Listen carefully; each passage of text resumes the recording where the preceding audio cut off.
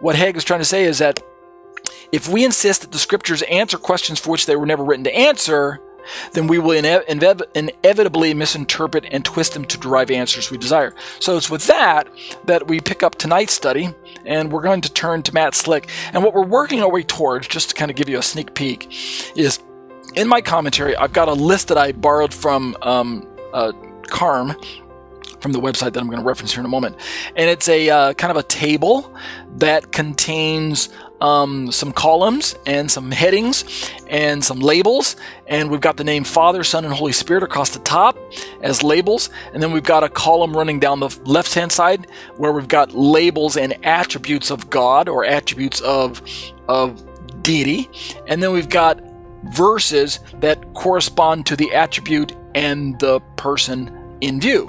And what we're going to find as we examine this table in subsequent weeks, and we're going to take our time going through this, we'll look at each and every passage, what we're going to find is that the Bible presents us with a picture of God from a comprehensive perspective. So it's only after putting all the pieces on the table and backing up and looking at the table and all the pieces as a whole that we can then begin to draw a comprehensive summary of who God is, starting from the Tanakh and working our way through the writings and the prophets into the apostolic scriptures and throughout the Revelation passages. We begin to then realize that this God that we serve is complex in his nature.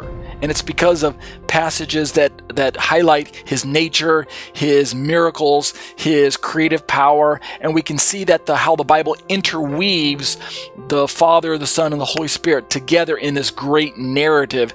And that, in my opinion, forms a very powerful, cohesive, unbreakable chain of facts that we can rally around as Trinitarian, Orthodox Trinitarians.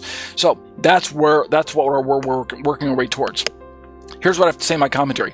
Lastly, before we briefly exegete each passage in the Trinity chart below, Matt Slick and Christian Apologetics and Research Ministry, CARM, provide this widely accepted, somewhat standard Christian representation and articulation of the concept of Trinity for us to remind ourselves of before going into scriptures themselves, into the scriptures. So let's see what Matt Slick has to say. This is a quote from Matt Slick, and we'll look at this tonight. Matt Slick says, and by the way, Matt Slick is a Trinitarian, so he's not like Dr. Dale Tuggy or someone like that. He's not a Unitarian Christian. He is a Trinitarian Christian, like myself. He's a biblical monotheistic Trinitarian, so he believes in one God who expresses himself in three persons. So here's what Matt Slick has to say. By the way, this is not an endorsement of everything that Matt Slick believes. Whenever I make quotes from authors, sometimes people write into me and say, okay, Ariel, so you believe that everything Matt Slick has to say? Because notice he says this elsewhere, and he says this, he says this. No, that's not what I'm trying to say. Rather, what I try to do is I try to highlight authors in my own commentary that hold relevant pieces of truth that lend to my overall understanding of the particular topic at hand. In this case, Matt Slick holds to a theology of Trinity that's similar to my own. I don't, again, endorse everything that Matt Slick has to say. I know that many Christian authors endorse a law-free gospel, like I keep talking about with Paul, and yet if they are staunch Trinitarians, then I am going to quote their theology and I'm going to champion that theology, even if I disagree with them when it comes to their position on Torah or something like that. Okay? Enough of my disclaimer. All right.